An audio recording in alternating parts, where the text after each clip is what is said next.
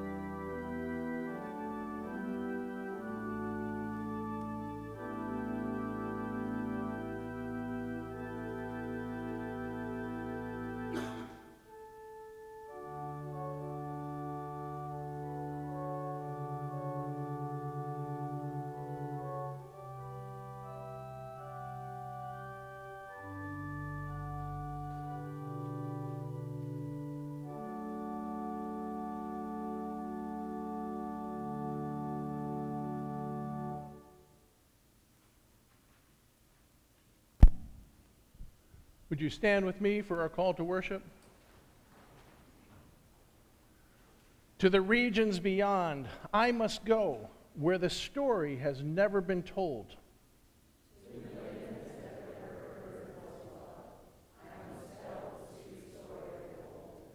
To the hardest of places he calls me to go, not thinking of comfort or ease.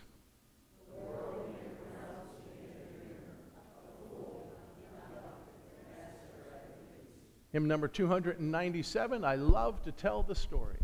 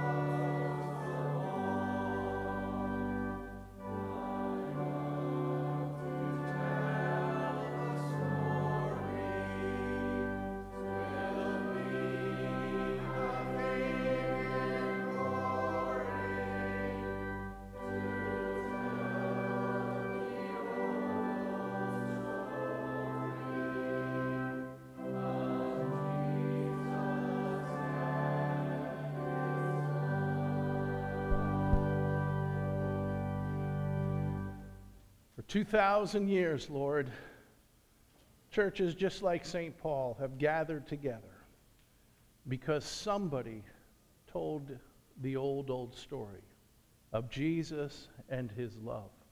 And we praise you, Father, that we can do that today, that we can do that with the power of the Holy Spirit. And we ask, Father, through your Spirit, that your presence would be sensed, Lord, and that we would believe that you are right here with us, enjoying this old story. So bless us in our worship through Jesus Christ our Lord. Amen. Please be seated. In hymn number 300, I'll tell the world that I'm a Christian.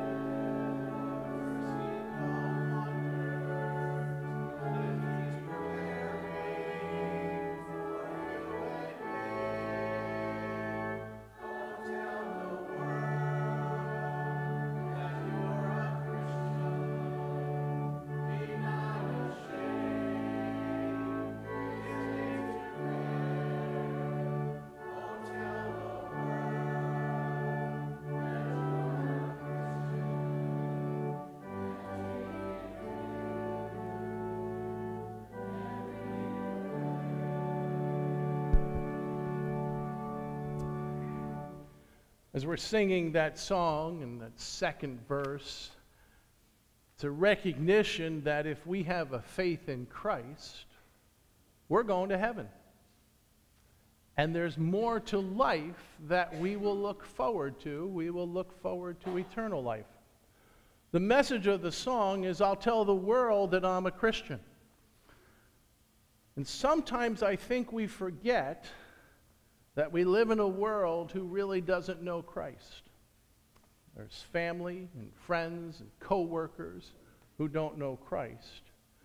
And someday, that world will end for them individually, or Jesus comes back, and we who are believers will go to heaven. That's what it's about for us. This world is just going to be temporary, but heaven's going to be for eternity. And often when I hear a song like this and I know today's message, I often wonder and think, all right, well, Who of my friends, my family, or anything like that, if we knew that tomorrow was their last day, or tomorrow that Jesus was coming back, would I tell them because I know that for sure? And of course, we don't know that. But in the song, it's like we are called to live our lives like Jesus is coming back any day. And I always go ahead, and as we come to this time of prayer, when I think about this, I think of people who I'd want to pray for, people who I would want to know the Savior. And let me encourage you in our time of prayer this morning to think of 1, 2, 3. Go with 3. 3 names that you want to lift up. That given the opportunity, and folks, you might have to take the opportunity to make the opportunity. It's not just going to necessarily fall on your laps. But who will you pray for this morning that God will give you the opportunity to just share the good news of Jesus Christ? Not with saying, look, I want to make sure they don't go to hell, but you want to make sure that they're going to heaven. That's really what it's about, eternal life with Jesus Christ. So in our time of silent prayer, let me encourage you to pray for those 3 people this morning. Let's pray together.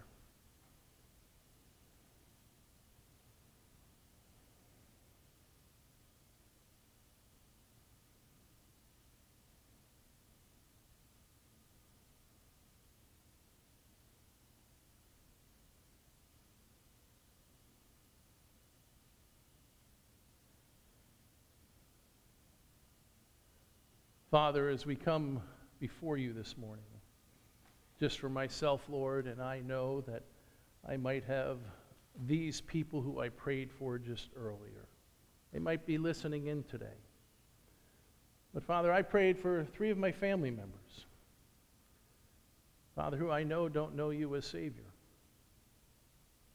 And I prayed, Father, that that opportunity might come to be able to share, or in any conversation that I might have with them, or a note that I might write them,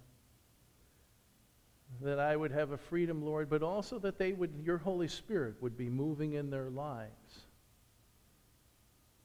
That, Father, they would seek out you as Savior and Lord. Lord, you just tell us to tell the world that we're Christians. Father, it's not something to be embarrassed about. It's not something we have to worry about. For Father, our faith guarantees us a place in heaven. And Father, that should be rejoicing on each of our hearts, no matter what we face on any day, at any moment. That, Father, we are only here in this world a short period of time. But because of our faith in Jesus Christ, we have eternity to be rejoicing, to be celebrating, to not feel pain or hurt or disappointment. Help us, Father, to be heavenward thinking and share that good news with others. We thank you for that privilege now and pray as you taught your first disciples to pray. Our Father, who art in heaven, hallowed be thy name. Thy kingdom come. Thy will be done on earth as it is in heaven. Give us this day our daily bread. Forgive us our debts as we forgive our debtors. And lead us not into temptation, but deliver us from evil. For thine is the kingdom and the power and the glory forever. Amen.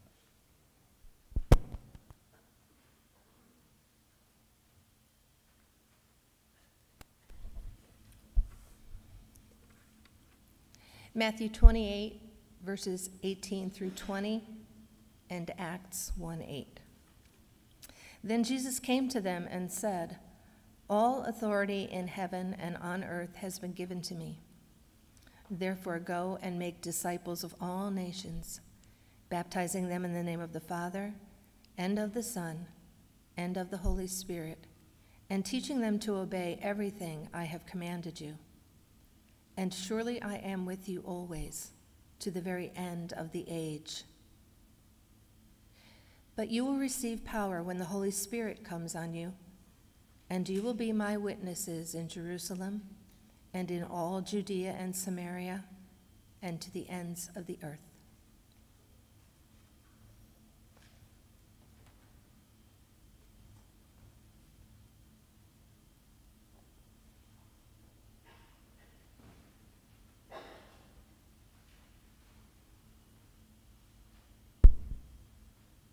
Would you pray with me, please? This fall, Lord, we have been examining the purpose-driven life. And Father, while we come to a conclusion as far as the book that we've been reading before and after, Lord, we still won't be done, Lord. But today we come to this fifth purpose about our mission. And again, my prayer, Father, is that your Holy Spirit would reveal through your word truths for us, Lord, not just as knowledge, but as action. And so help us with godly wisdom through the power of your Holy Spirit. In Jesus' name, amen. For the past 4 weeks, we have looked at God's different purposes for our lives. And as a foundation, when we began this series, we looked at the fact that this life, your life and my life, is really, because of our faith in Christ, a preparation for heaven, a preparation for eternity. And if you have that relationship with Jesus Christ, really these first 4 purposes are things that we'll be doing in heaven.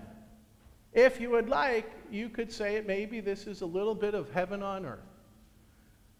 If you recall, you'll see that our first purpose was worship, and that was to know and love God. That's what God calls us to do in building a relationship with him. To know and love him, and that's what worship is all about. And the second purpose was fellowship, to learn to love each other. I got to admit, as being a pastor now for almost 40 years, Christians don't always get along. If you read through the book of Acts, Paul didn't always get along and with others. But our fellowship here on earth is we're called to learn to love and know each other, to learn to love each other. So in you loving each other and me loving you, that's what heaven's going to be like. And then some of you are saying, oh, really? Well, I'm having a little trouble with this. Well, it's going to be different in heaven, but we get to practice here on earth. And then the third purpose was discipleship, to become more like Christ. That's what we live our lives for, and it's a process. And then last week, the whole aspect of service, to learn to serve God by serving others. All 4 of these purposes will be practiced in heaven. You'll be good at it when you get there if you practice well on earth. But this fifth purpose is different. It's the only purpose that you can do here on earth. God's fifth purpose for your life is that you were made for mission. In John 17, verse 18, Jesus is speaking to God. He's praying. Let's listen in to what he says. He says, God, in the same way that you gave me a mission in the world, I give them a mission in the world. Folks, if you have Jesus Christ as your Lord and Savior, you have a mission in this world that we call home. Last week we talked about serving God by serving others. And that was a focus on ministry. And ministry was in the context of serving other believers in the church. Last week I shared with you some of the needs of serving in our church. While I checked with Christina this morning, we still need more helpers for Awana. Sunday school could use more help. Tech support. Dennis, how am I doing with that back there? Dennis is like raising their hand. Thank you, Jesus. Thank you, Pastor. Yes. More tech support in the back. Yes. They do a great job, but they want a little more freedom. They'd like to sit with their family at times like you're enjoying. And I have to tell you, all of those areas, and there's more within this congregation, of ways to serve. None of them need a PhD. And they will train you. and you'll become good at it. And let me encourage you. Just all they're looking for is a willing heart. And that's all that God wants to use. And there's a difference between service ministry and mission. Serving in the church is for the believer. That's what we're about. We gain this fellowship with each other. This is for the person who already has a faith in Jesus Christ. But mission, that is to the unbeliever. Mission is to the person who doesn't have a relationship with Jesus Christ. Each one of us here, and I make no assumptions, but each one of us here who has a relationship with Christ needs to have a ministry to other believers. But each one of us here who has a relationship with Christ also needs to have a mission in the world that which we live. And mission in the world becomes now our fifth purpose, to share the message of Jesus Christ. I have to tell you, once I realized that God was in control, once I know that God made me as he could love, so he could love me, once I know that my life isn't an accident, that I'm here for a purpose, that life has a purpose for each of us, once I know these things and understand these things, then God expects me to share that message of hope with other people. That's what he made us for. He didn't want us to just sit back and say, well, enjoy it. No, share it with other people. In Acts 1:8, Sue read that Jesus told his disciples that they are to be witnesses in Jerusalem, in all of Judea and Samaria, and to the ends of the earth. 3 locations where mission was meant to happen. Now, before we look at the location, let me get in touch with you with the task. You and I are to be a witness. That's the task, to be a witness for Jesus Christ. Jesus did not tell his disciples that I want you to be defense attorneys. Sometimes I think believers think that way. Jesus didn't tell his disciples to be persecutors. You don't have to defend God, and you don't have to accuse unbelievers. God doesn't need your help for that. Jesus didn't tell his disciples and say, go out and be salesmen and women. God wasn't for sale. He just said, be my witness. Well, what's a witness? A witness is someone who tells what they have seen, what they have experienced. A witness simply tells you what happened to them.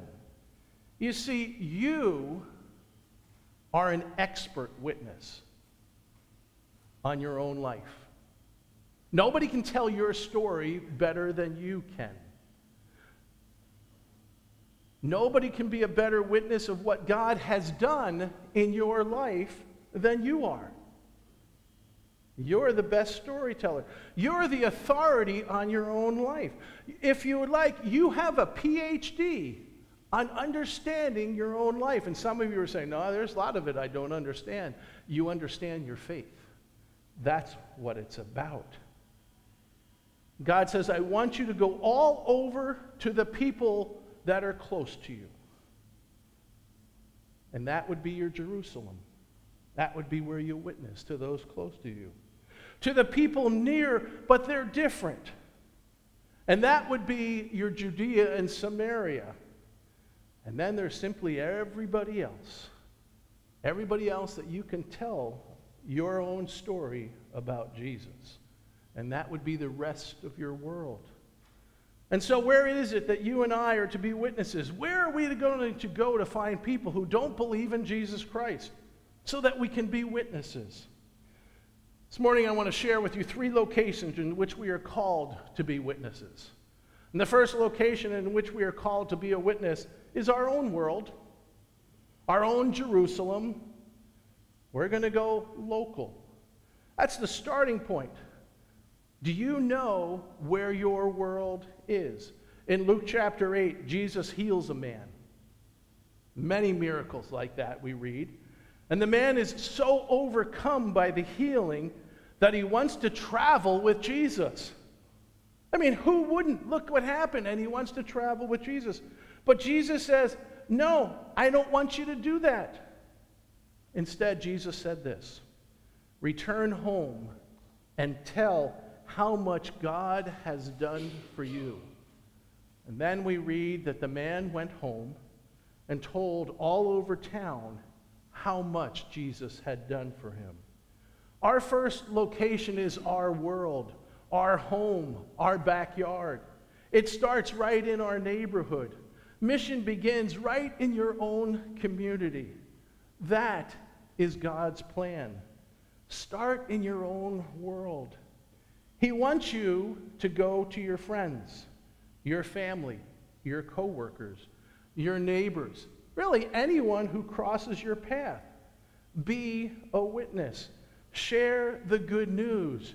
Share how Jesus Christ has affected your life with the people in and around your home. Now, it kind of sounds easy. I mean, you don't have to travel very far. Gas prices are going up, so you don't have to worry about doing that. But then, really, it's not very easy for the average Christian. Matter of fact, if there's above average Christians, probably not easy for them. You see, I've heard it said, you've heard it said, that at family gatherings, the rule of thumb is you don't talk about politics and you don't talk about religion. That is the rule of thumb for families. I've heard it for years. There's a myth that has been permeated in our society that people aren't really interested in spiritual issues. The more I read, the more you get the feeling for that. But I got to tell you, I don't believe there's anything further from the truth. I don't think we've changed much in 20 years, but in 20 years ago, somewhere around there, I read a poll by George Gallup. He had discovered, however they do polls, and with just elections over, we always wonder about polls anyway. But I read this one where he said that 65 million Americans don't have a church that they call home. 65 million. What's that, roughly 1/5 of the population of the United States? But then he went on, and his poll also said, but 34 million of them, more than 50%, said they would attend church if somebody would just invite them. I've known this fact for 20 years, or this poll. And I got to believe those numbers have only increased. But people need to be invited. People need to be invited to the place where you are growing in your faith, where you come week in and week out, whether the pastor is good or bad. That's the reality of it. You come to worship. You come to fellowship with other believers. You come to pray. That's what ministry is about. That's where you find comfort. That's where you find hope. And literally, there are millions of people who don't have that. Remember, our job is not to sell Jesus. Our job is not to defend Jesus or accuse others about him. Our mission is to be a witness about what he has done in your life, what he has done in my life.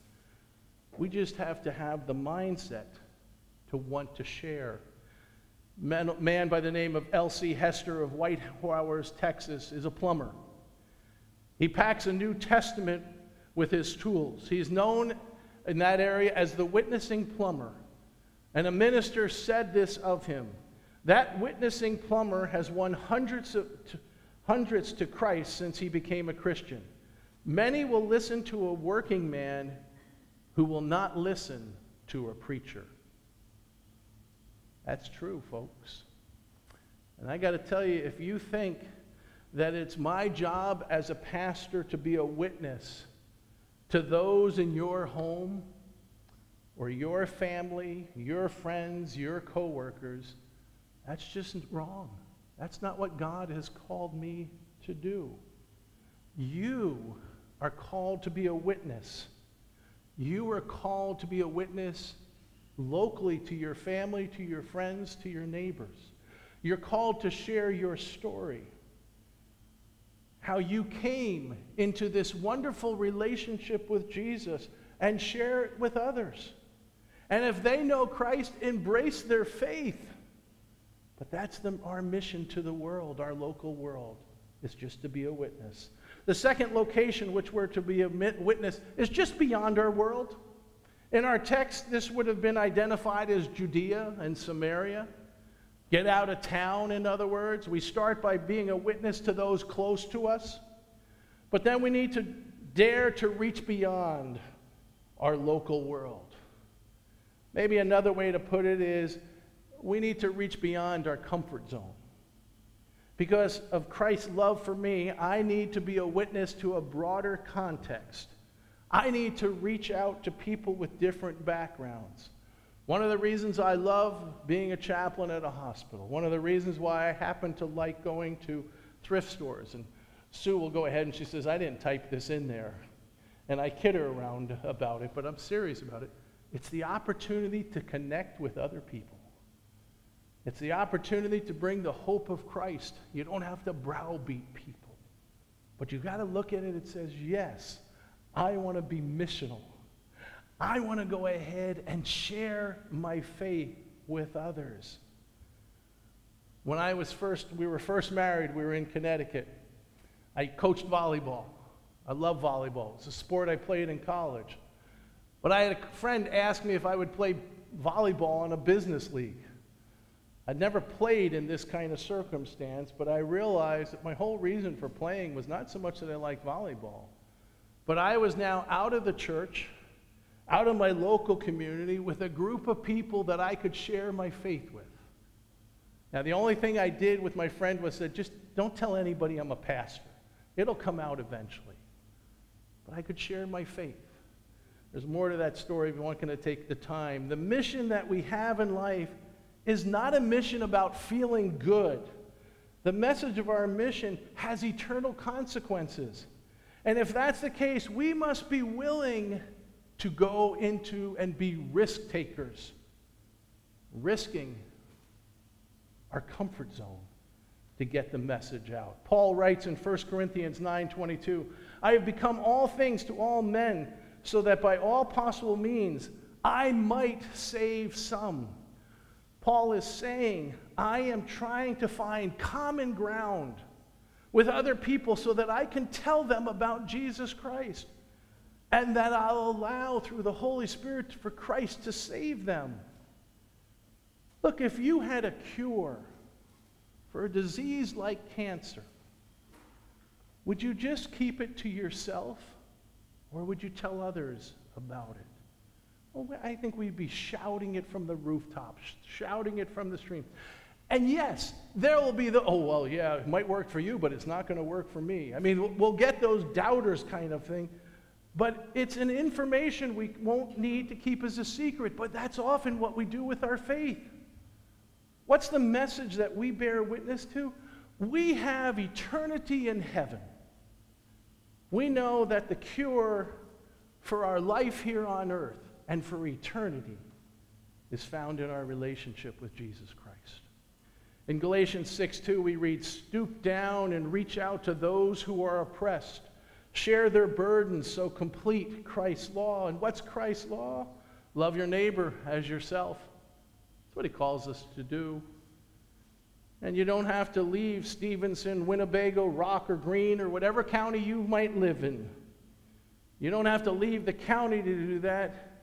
You know that when you read the Bible and you read about Jesus, that Jesus' mission was always rooted in the part of humanity that society often ignored. Jesus did care about the poor, the homeless, the widows, and the orphans. Cared about the sick, the social outcasts, the imprisoned. He cared so much, but he also always claimed his role in the process of who he is as their Savior. As a congregation, our missions here, we support Freeport Pregnancy Center, the Salvation Army, Rockford Rescue Mission.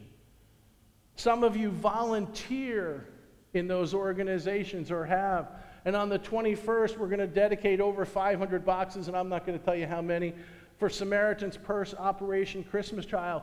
But some of you are saying, you know what, I need to go beyond that. So you're going to sign up to go to Aurora and go to the processing center because you want to be involved.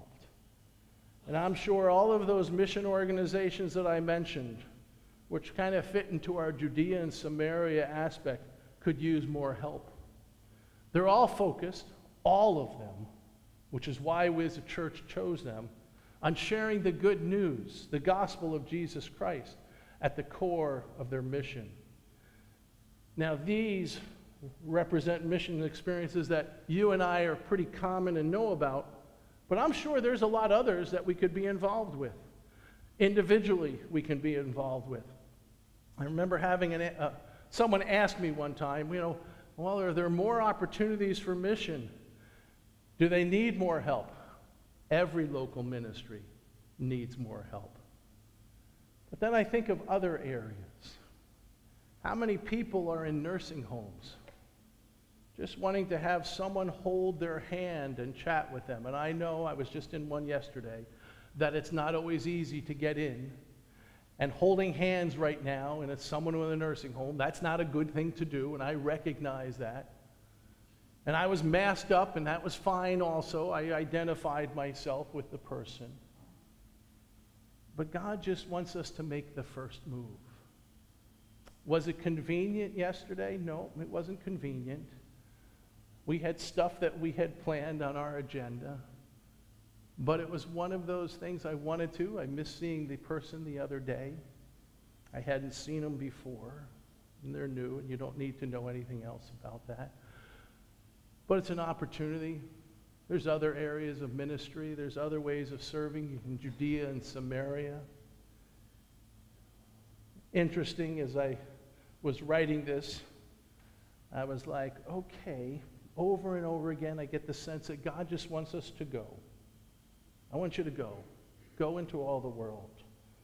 And then I got thinking about it, and this is the way my brain works, since it scares some of you.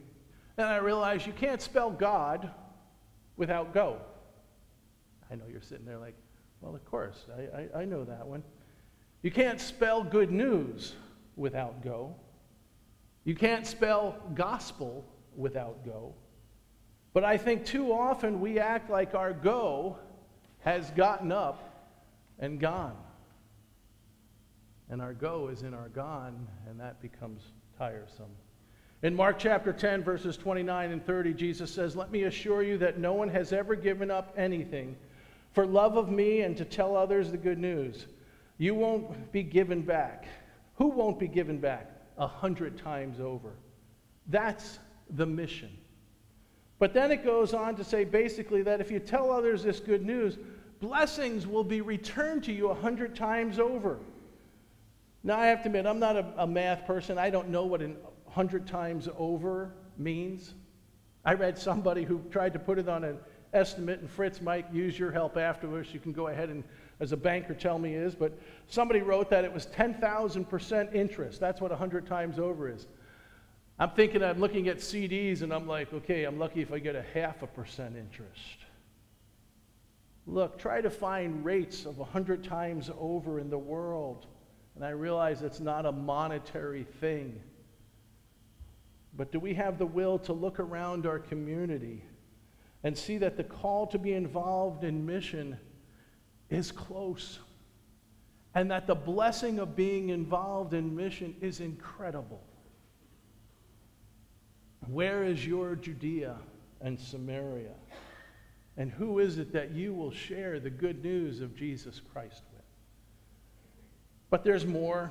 It's not just to be a witness to those in our own world or to reach just beyond our world. It's with Jesus. We're called to care for the whole world. The whole world. We start in Jerusalem, where we live. And then we move to our surrounding community, Judea, Samaria, but we're called to go to the ends of the earth to witness.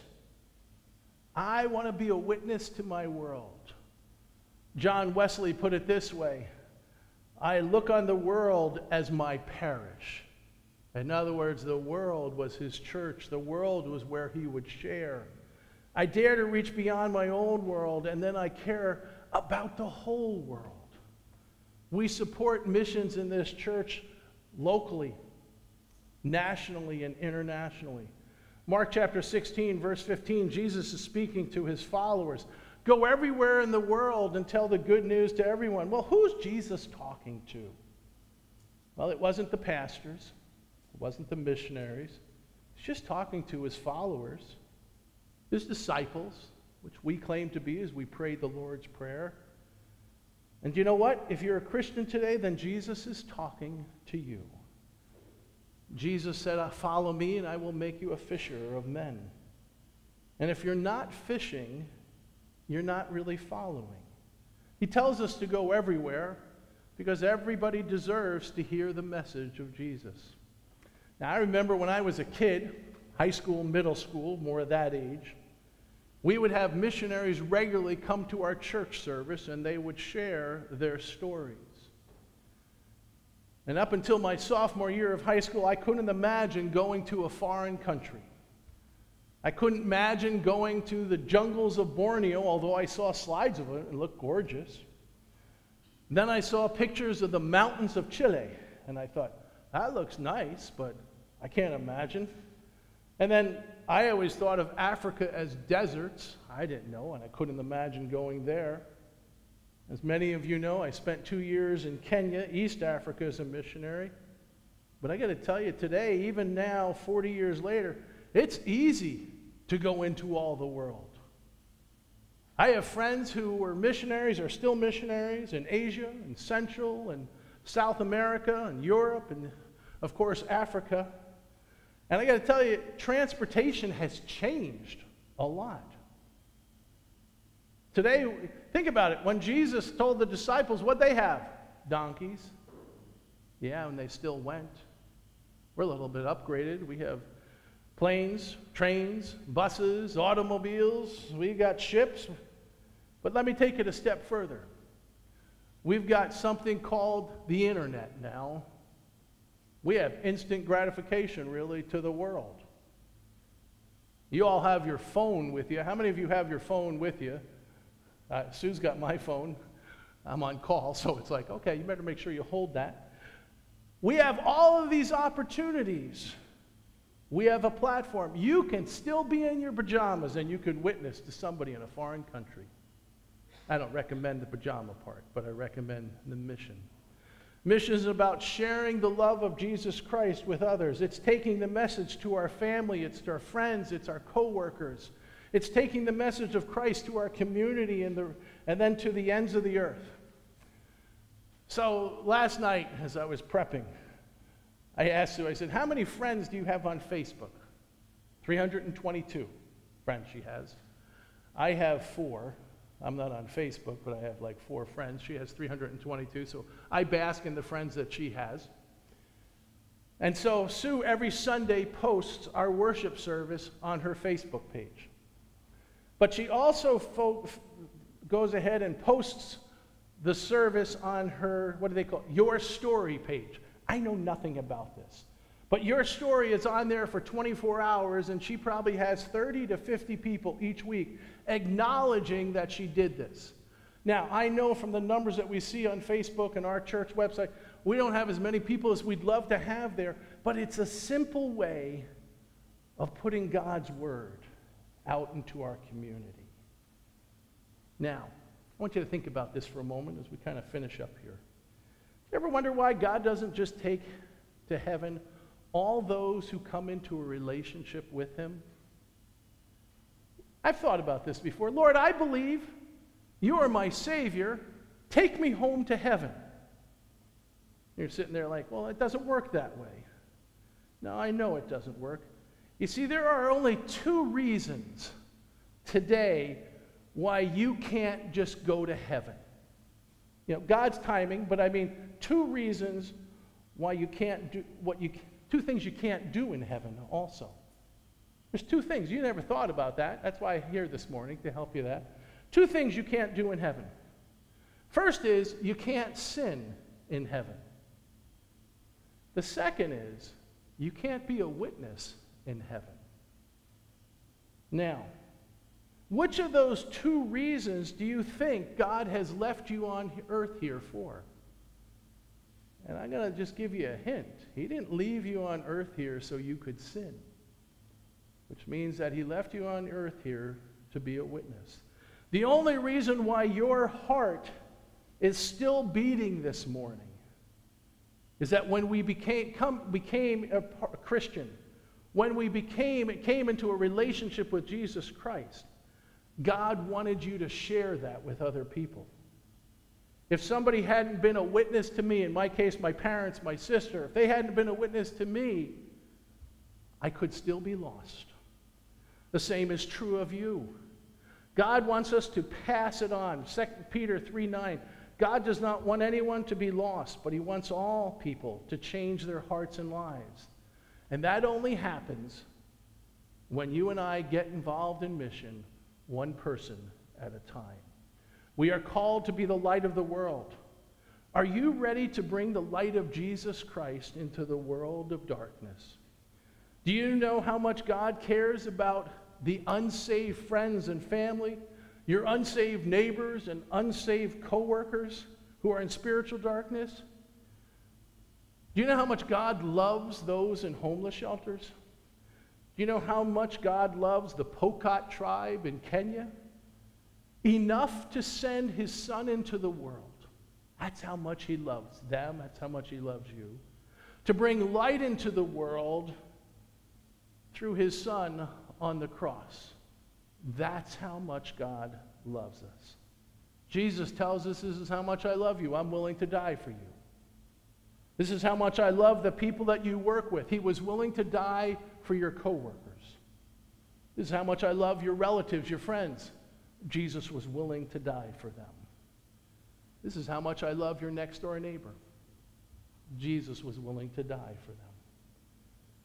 Take the light of Christ into the world. That's what he calls us to do. It's your purpose. It's my purpose in life. Our call to worship this morning included the lyrics of a hymn that I grew up with, and I was not copying it. I wasn't going to teach you the hymn. But called The Regions Beyond. To the regions beyond I must go. I grew up in a church where the need of missions and missionaries was always in the forefront. It was in that church that I gave my life to service, thinking cross-cultural missions, and ending up in the pulpit for now 37, 38 years. The third verse of this hymn always hit home for me. It says, "O ye that are spending your leisure and power in pleasures so foolish and fond, awake from your selfishness, folly, and sin, and go to the regions beyond." We still live in a day and time frame where missionaries are still needed throughout the world. Right here locally, in our communities, and throughout the world. Would you pray with me, please?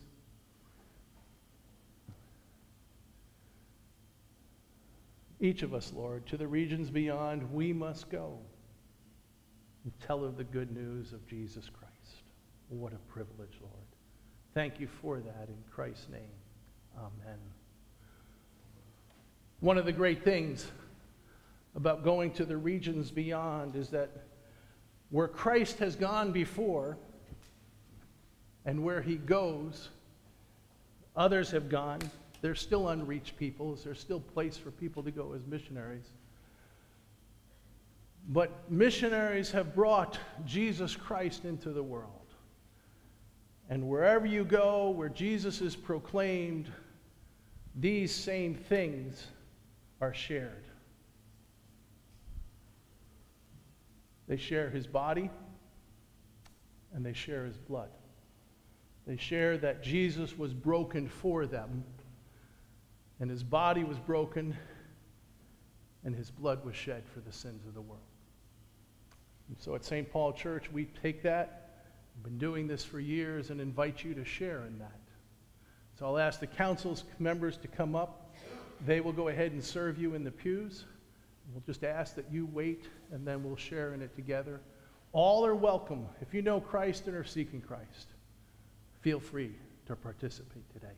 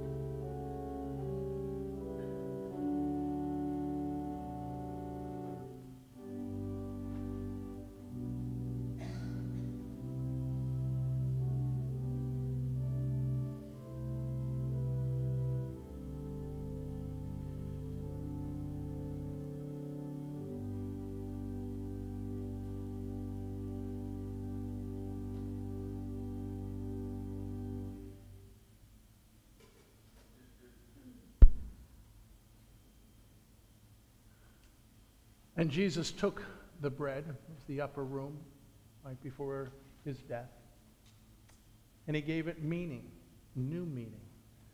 He took the bread and he broke it. He took it and gave it to the disciples and said, "This is my body given for you. Do this in remembrance of me." Let's share in it together.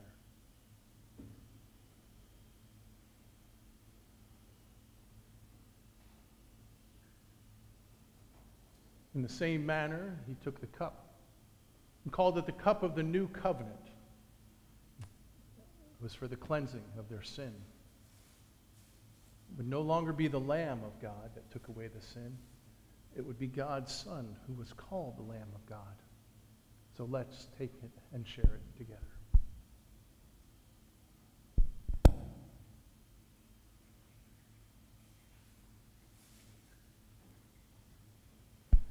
It says in Scripture that following that service, they sang a hymn together. I'm going to have you sing number 299.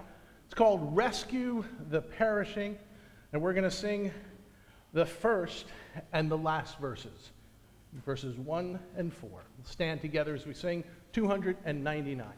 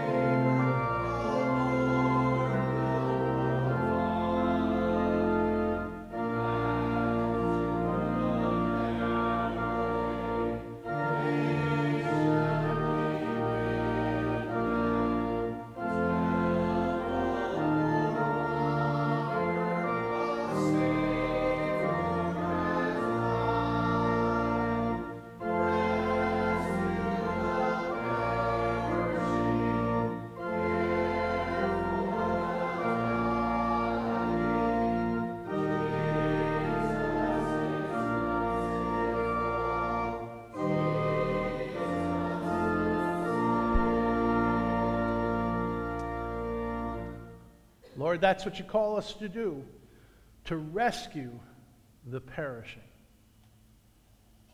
Lord, you just tell us to be witnesses, witnesses of the grace that's already a part of our lives.